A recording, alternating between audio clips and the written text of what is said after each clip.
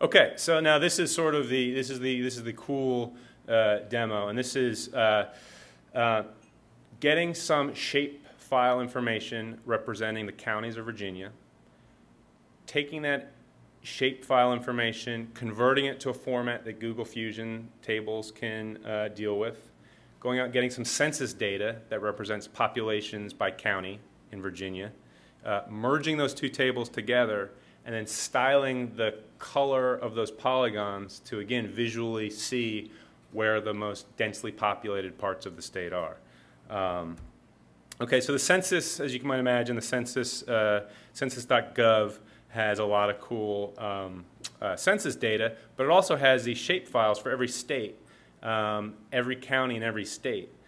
And they come as a zip file, which you'll find out is perfect. So when you download those, which I've already done for Virginia, you go to this website, and this is a super cool website, and it takes those shape files as zipped files and converts them to Google Fusion tables.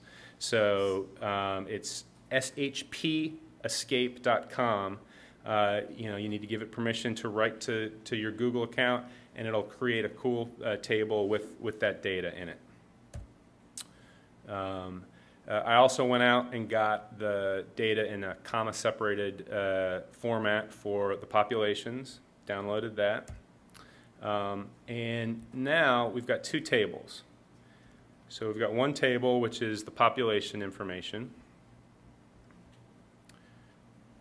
We have another table, which is the outline of the counties, which we can look at here. Okay, it's cool. Pretty fast, too. All right, but we want to merge these two tables together, and for those of us who work with database, you need that column that's going to be the same in both tables to merge. And in this case, it's going to be a county ID field, which is right here in this first table, and it's actually the first column in the second table, even though it doesn't have a header, a column name.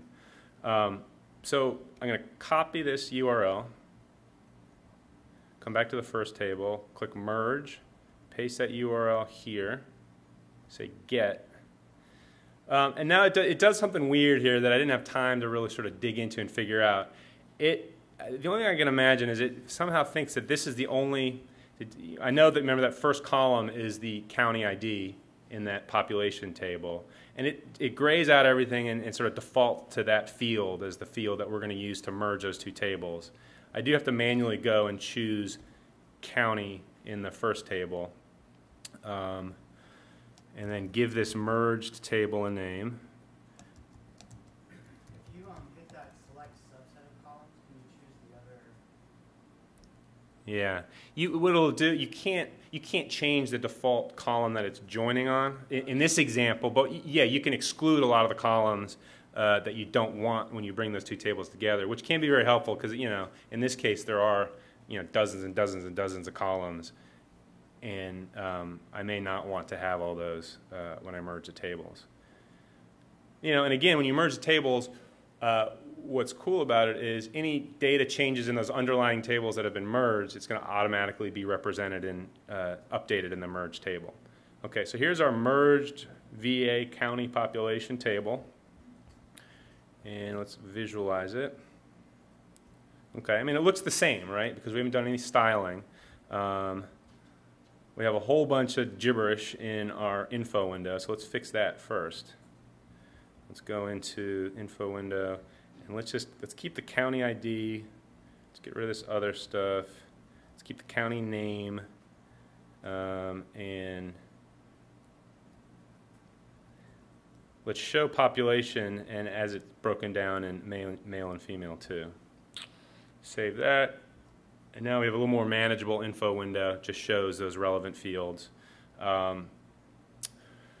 But it doesn't tell us anything visually. We just see an outline of all the counties, which is kind of cool. But let's style that. Let's apply a style to the polygon fill color, and we're going to use the gradient.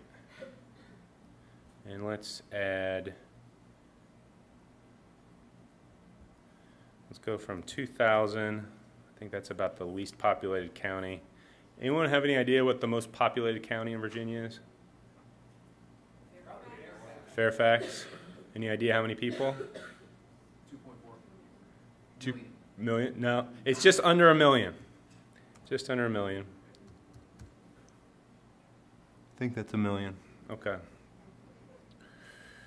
I have to tell what column we want to use to draw that gradient with. We could do population. We could do male population, female population. Let's do overall population. Save that. Voila. You have a map that shows visually where the most populated parts of Virginia are.